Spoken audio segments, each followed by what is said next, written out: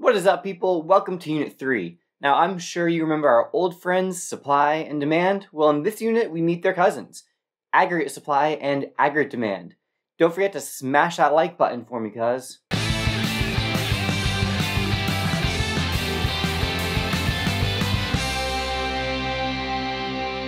Alright, so most of this unit, and in a lot of ways, most of our AP Macro course, is centered around the ADAS model that we're going to begin learning about. In this video, we're going to start with aggregate demand.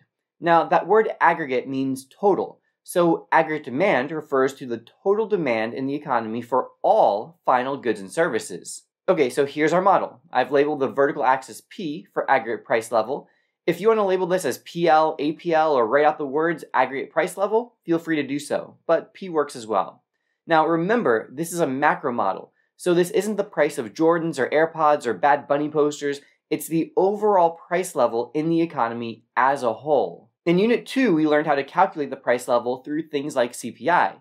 Well, here we're taking that same measurement and we're graphing it. The horizontal axis is Y for real GDP. If you prefer to write RGDP or aggregate output, that's fine. I like Y. So the horizontal axis is showing us how much stuff an economy is producing, while the vertical axis shows us how much that stuff costs, which means that we'll be able to see if there's been any inflation. Again, we're really just graphing stuff that we learned about in Unit 2. And for those of you really astute observers, you may have realized that we're missing the third of our big measurements, unemployment.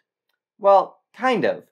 But remember that output and unemployment are negatively or inversely related. So if we know what happens to output, that means we always know that the opposite happens to unemployment. And finally, here's our aggregate demand curve. And you'll notice that it's downward sloping just like our demand curve. This shows that there's a negative relationship between the price level and aggregate demand. And that makes sense because we buy more stuff at low prices than we do at high prices, right? Now, the AD curve represents total spending in the economy. And we don't care who's doing that spending or what they're spending it on. So we can say that AD equals C plus I plus G plus XN. Now, hopefully that sounds familiar because that also just happens to be our main GDP calculation. So all spending in an economy is captured by AD, aggregate demand, whether it's done by households, firms, governments, or people in foreign countries. There are 3 reasons why the aggregate demand curve is downward sloping, but I want to start by pointing out something that's not one of those reasons. You might remember that one of the reasons the demand curve is downward sloping is because of the substitution effect, meaning that when the price of a good rises, consumers substitute away from that good and towards a cheaper alternative. The reason that doesn't work for the AD curve is that the AD curve includes the demand for all goods already, so substitution can't explain what's happening here.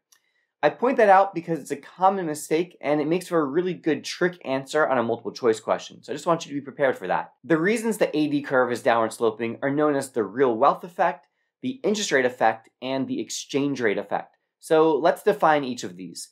The real wealth effect basically is referring to your purchasing power. At a higher price level, people can't afford to buy as much stuff, so we move up along the AD curve and we see that aggregate demand is lower. And at a lower price level, we can buy more, so we slide down the AD curve and aggregate demand is greater. The interest rate effect is something we'll explore a lot more in Unit 4. But basically, when the price level is lower, people are able to save more money as well, and that pushes interest rates down. And that increases the amount of borrowing, and in turn, the amount of spending that takes place. But don't worry too much about that one right now. The exchange rate effect is something we'll explore more in Unit 6. But basically, as the domestic price level rises, it means things are more expensive, not just for people in this country, but also for people in foreign countries. So this leads to a decrease in US exports, which means a lower level of aggregate demand. And when the price level falls, it makes American goods cheaper in foreign countries as well, so people in foreign countries buy more, and this means a higher level of aggregate demand in the United States. And so lastly, let's talk about what shifts the AD curve.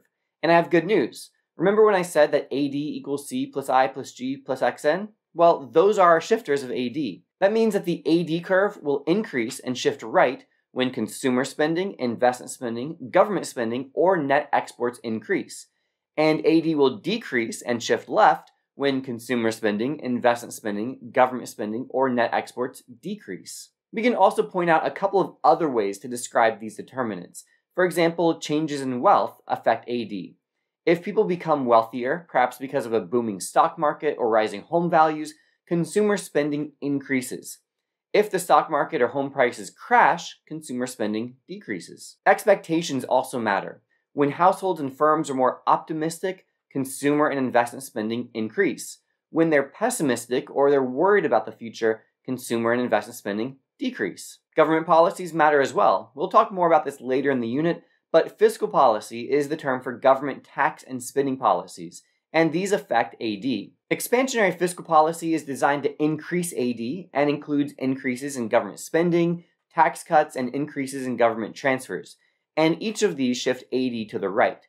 And the opposite policies, cutting government spending, raising taxes, and reducing transfers, are called contractionary fiscal policy, and these all shift AD to the left. There's also monetary policy, but that's Unit 4 stuff, so I really don't want to get into that too much beyond simply saying that it also affects AD and can be expansionary or contractionary, with expansionary policy increasing AD and contractionary policy reducing it. Alright, so that should be a really solid starting point for Unit 3, so until next time, this has been a Money Production.